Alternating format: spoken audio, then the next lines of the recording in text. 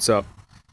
Scott here with Silvical Landscaping, and today I'm going to show you what I use for my trailer. Here it is, my trailer. It's in my driveway. It's a 6x12. Keep it nice and locked up. 6x12. It's a 2013 model. Single axle. Sorry, I have a lot of stuff around here. And I'll tell you why I went with a 6x12 over a smaller one. I could have even got something bigger, but so that's what it looks like. It's nice and spaced. I got the 2-foot sides on here. It's always good to put sides on your trailer.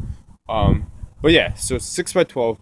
The reason why I bought this, I was kind of looking off like 5x10, 6x10, 6x12. I saw this, I paid $1,000 for it, so it's a pretty good deal for a trailer like this. It's nice and spacey. I can put 1 0-turn, and if I needed a walk behind, you can't put 2 0-turns on this. The downside to it, but I mean, it's a nice little trailer, single axle. Can haul it behind my vehicle. I have, I'm gonna put signs on the trailer here, and I'll put something on the gate, right here on the gate, and I might put a few things on the side. But it's a nice little trailer. Like I said, I can fit 1 0-turn.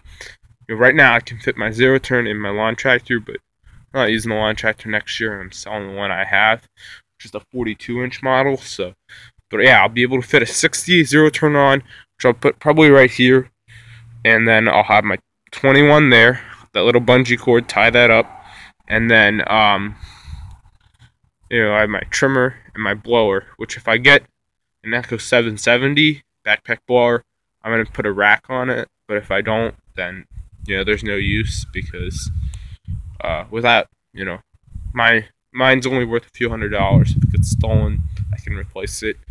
I'll get a 770 anyway. So yeah, that's what I use. It's a pretty good little trailer. I've had no issues with it. I can fit 4 yards of mulch in here. That's what I put. I probably could even put 5 yards if I wanted to. So that's, I paid $1,000 for it. So pretty good deal. Thanks for watching, and have a good day.